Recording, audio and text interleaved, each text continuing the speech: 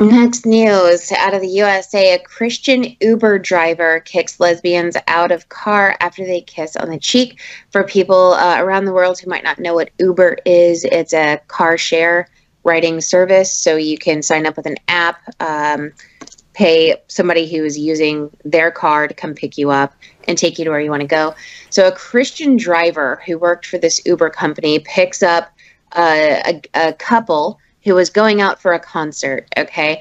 While the couple, two girls, were in the back of this woman's car, she kissed her girlfriend on the cheek, okay? That's all she did. Cynthia pulls the car over, she's the driver, and told the couple, "Get out of my car." When asked why, she said, "I don't have that in my car." The girls asked, "Have what?" She said, "You need to get out of my car because you're gay."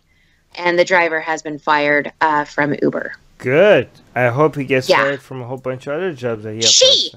She, Armin. What? Right. Okay. Exactly. Okay. I just... Okay. Actually, Chopin was suggesting that women are less homophobic than men, but this story is...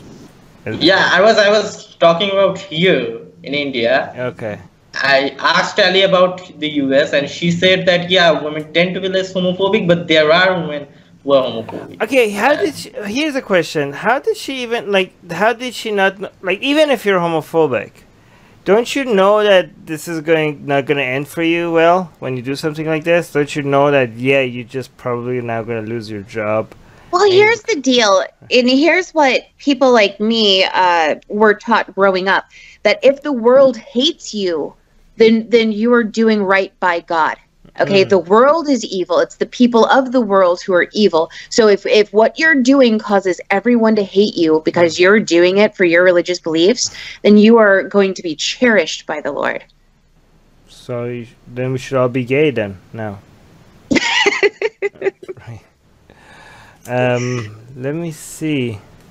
Oh, Beach is pointing out that less doesn't mean zero. Yeah, fair point. So less homophobic, but still homophobic. Chris is in the top, one of the top comments. Chris is in the live chat, but he's also one of the top comments for this. So Chris is saying, if you're so sensitive that getting worked up over seeing something you could have just ignored is more important than making money, perhaps the service industry isn't for you.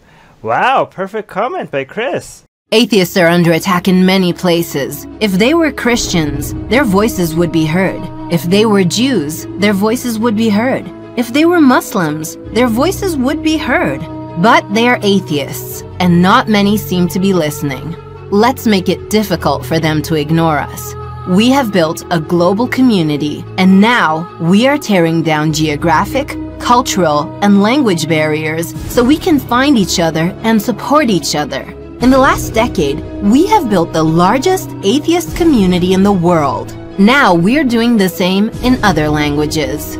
With your help, we have started Atheist Republic in Persian and Arabic. انضميت مؤخرا لأسرة Atheist Republic وحيصير عندي بودكاست باللغة العربية. As we grow, we can dedicate more time, staff, and resources to start doing the same in Spanish, Portuguese, Malay, Bengali, Urdu, Hindi, and other languages. We are providing community, support, informative content, and amplifying the voices of those who need protection, especially in countries where people feel isolated simply for their lack of belief. We want to be there for them, and we are only getting started. Help us get there. Check in the description for ways you can support our projects.